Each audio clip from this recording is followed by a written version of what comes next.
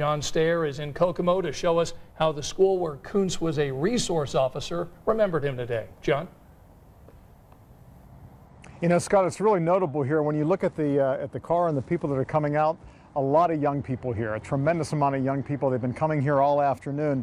And when they arrived at school this morning at Northwestern High School, they arrived with heavy hearts.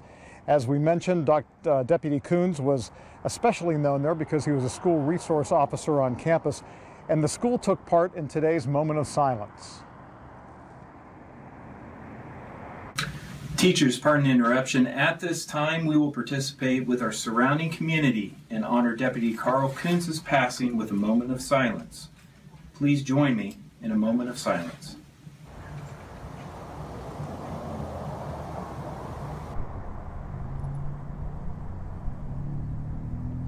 Touching tribute to Deputy Koontz this afternoon, or this morning, I should say, at Northwestern High School. Now, he was a young guy, 27 years old, and by all accounts related to the students very well. They say he always came to school with a smile. And a touching sign and some flowers honored Deputy Koontz in the halls of Northwestern Elementary School today.